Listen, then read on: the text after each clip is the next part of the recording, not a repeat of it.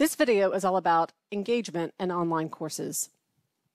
So compared to in-person, how difficult is it for students to engage in online courses and online course material?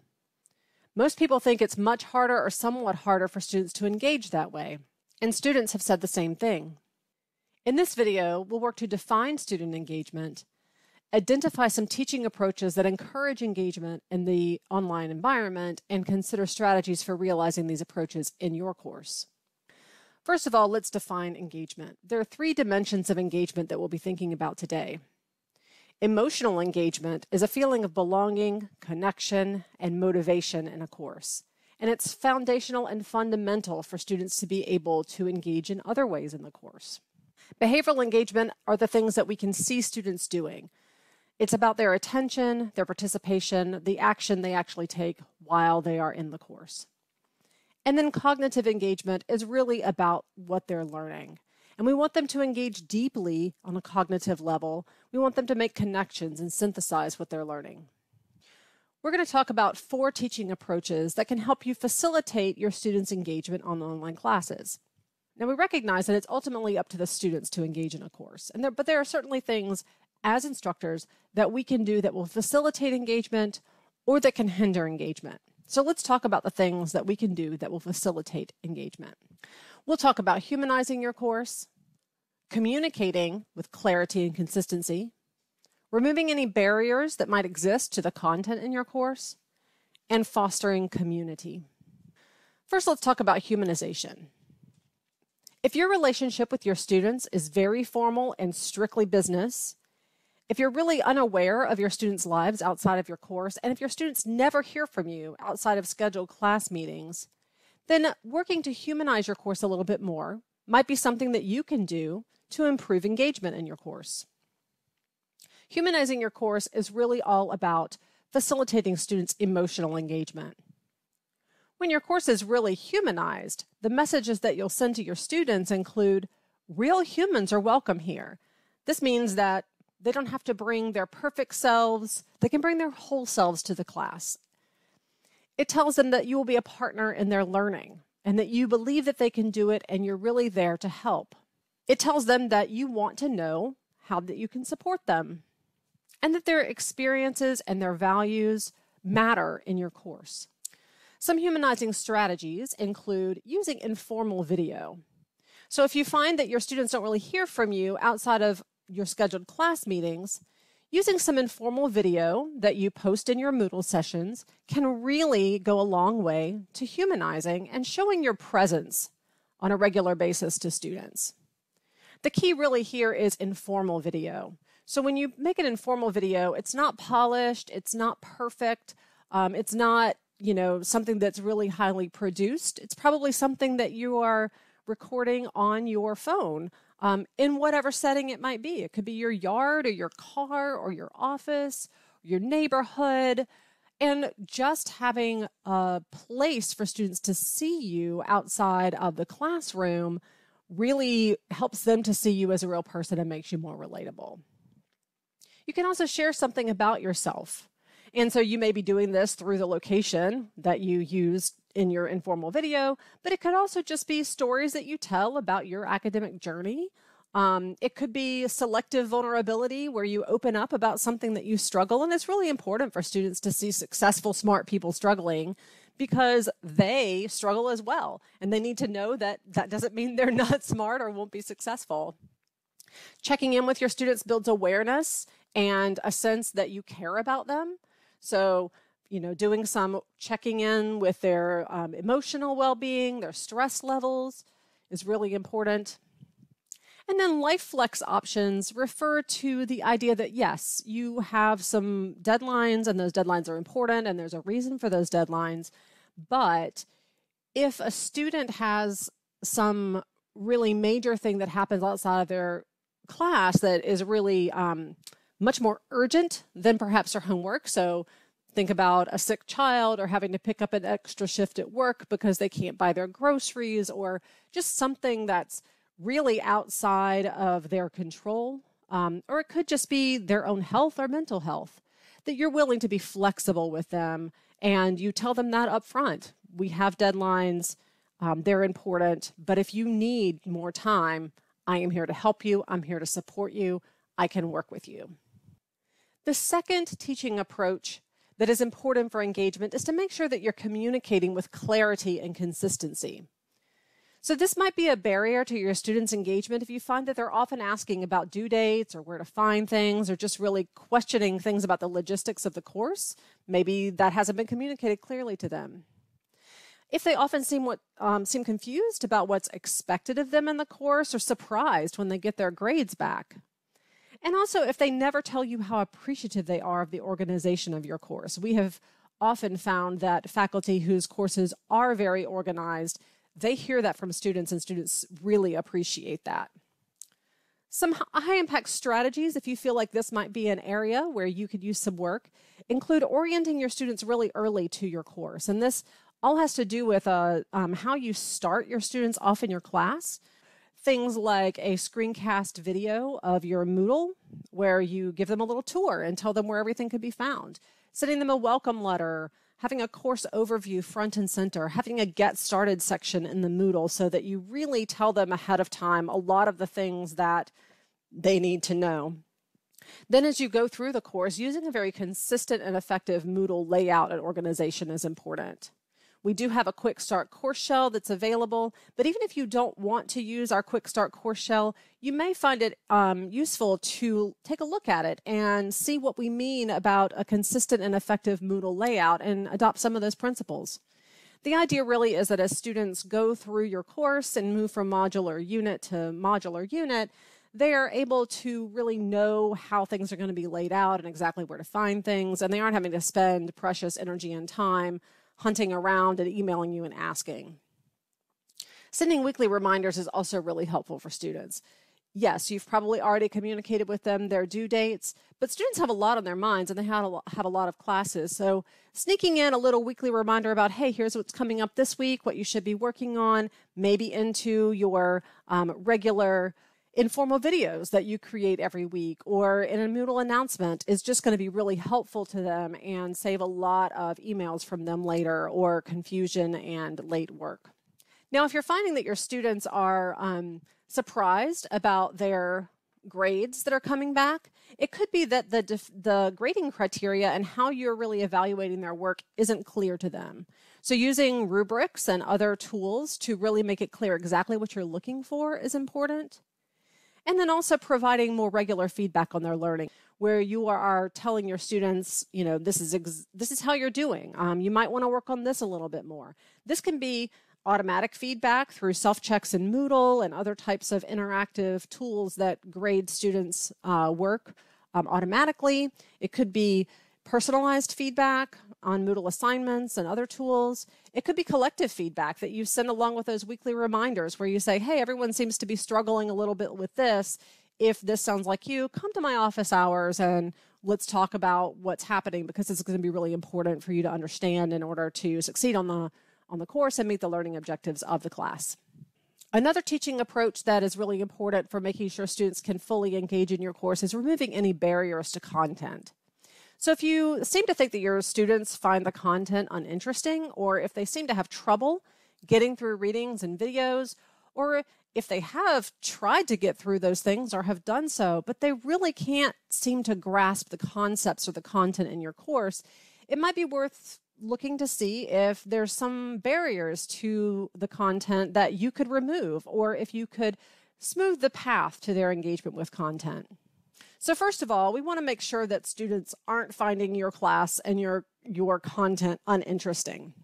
Now, if they have a hard time understanding why it should make a difference to them or why they should learn it, then that's really going to hinder and create a barrier to them being interested. So you can tell them why. Maybe you're teaching a gen ed class and some students don't feel that it's relevant, but you can talk about why it is relevant and what learning and thinking skills that they're developing through this process and how that's going to help them in whatever they do.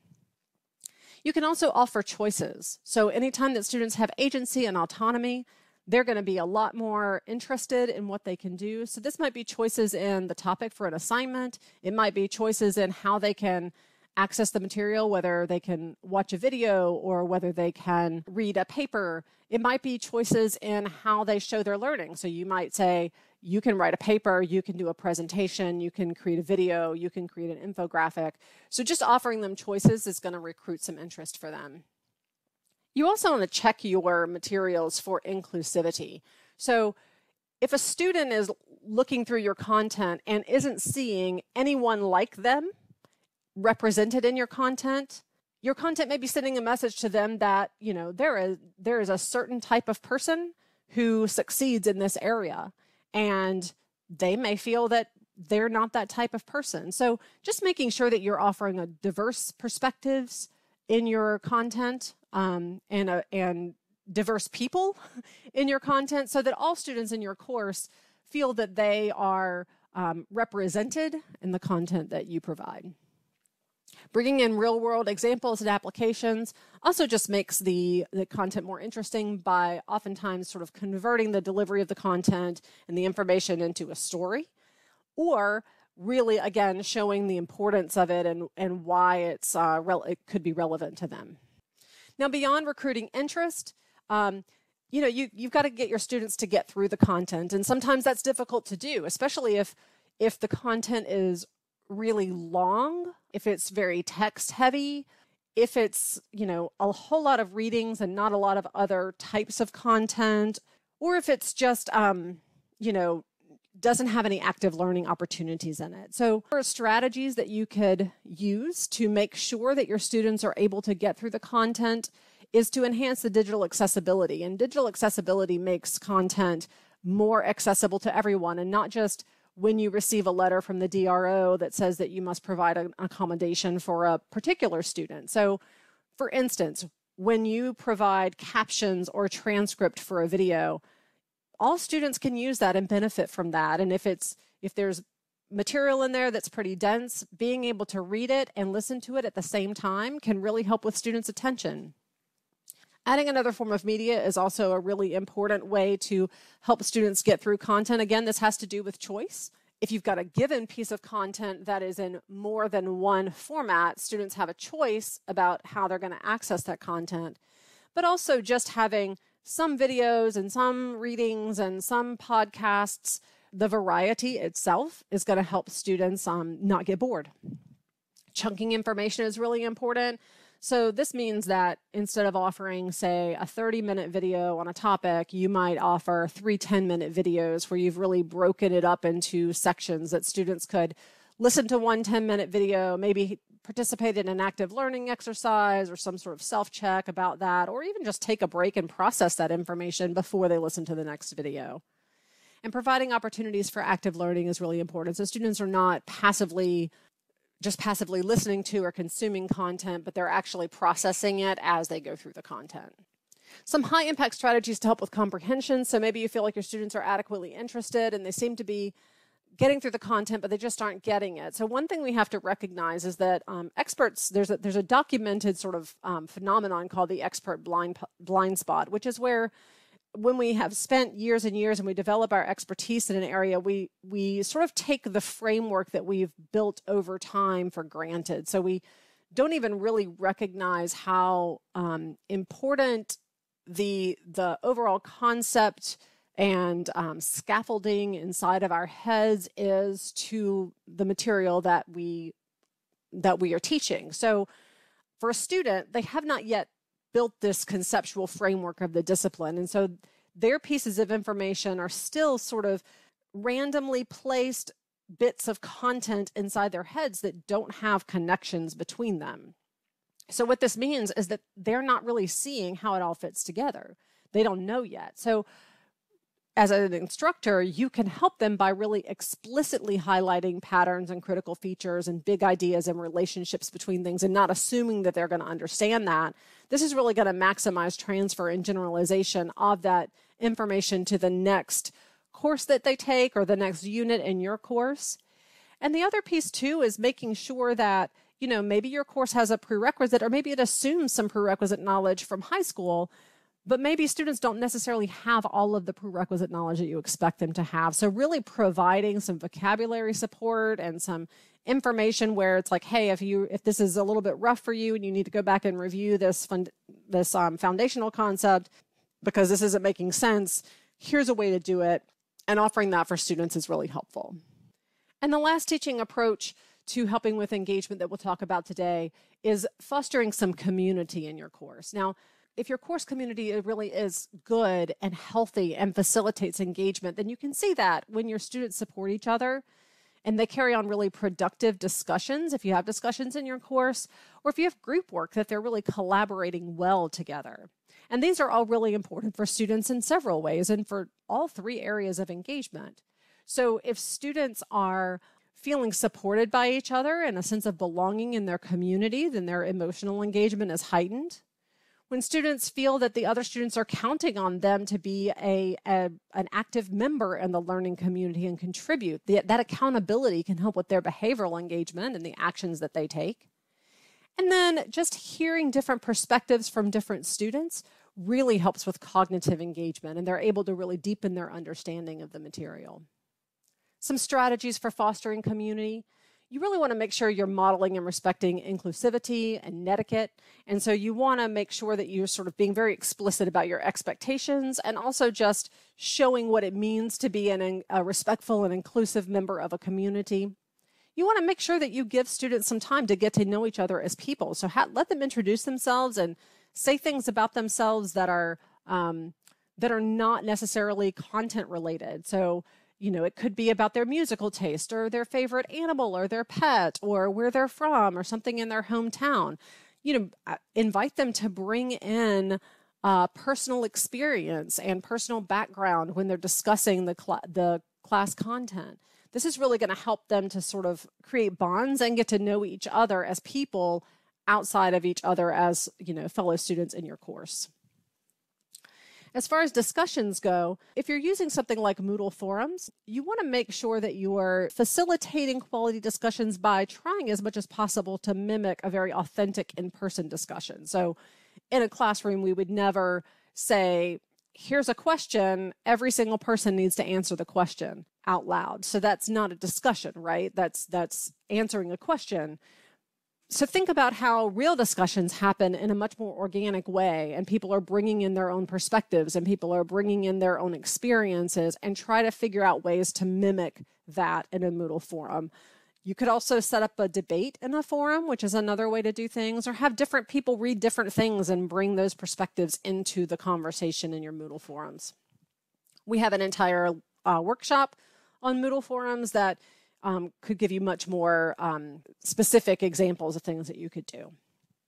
And if you're teaching in Zoom and you're using breakout rooms, you also want to make sure that you are maximizing the effectiveness of those times and those discussions, and do things like giving students really specific prompts for their discussion, places to record what's going on in the breakout room, and giving them some time to sort of, break the ice and make sure that those discussions are really being facilitated well. And we have a teaching resources page on some good practices for breakout room discussions. If group work is a part of your course, you would want to make sure that you are providing parameters and team roles. Both of the parameters that you set and the assigning roles to your team really helps to clarify for students exactly what their responsibilities are. Incorporating peer evaluation and making it really clear how your peers are going to be evaluating each other and how those evaluations may or may not play into your grade for the product that you present, and having some team contract for students. So recognizing that students don't necessarily know how to work together on teams. Yes, they've probably had experience doing so in high school, but has anyone ever really sat down and given them some direct instruction on how to work together as a team? So you may think that that might be something that can help. If this is a really important part of your learning outcomes, either for your course, or if you think that it's a really important skill that students in your discipline need to know, taking some time to be very explicit about, here's how we work together effectively as a team because you want to make sure that that's a positive experience for everyone in addition to a good learning opportunity. So once again, we have discussed 4 different really important teaching approaches that can help with engagement in your online course. We've talked about ways to humanize your course, the importance of communicating with clarity and consistency for student engagement, how barriers to content can create sort of a pinch point for student engagement and how you might remove those, and the importance of fostering community in your course. Each one of these teaching approaches touches on one or more types of engagement, whether it helps students feel more emotionally engaged, whether it helps to keep them on task and doing the things that they need to do, or whether it really helps them to make those important connections and think critically at a high level about your course content. I hope this video has been helpful for you. We do have a workshop on this topic that goes through this information, and there is a teaching resources page as well that goes into each of these teaching approaches and the strategies in detail and offers lots and lots of additional content and information and helpful resources and examples for each of them.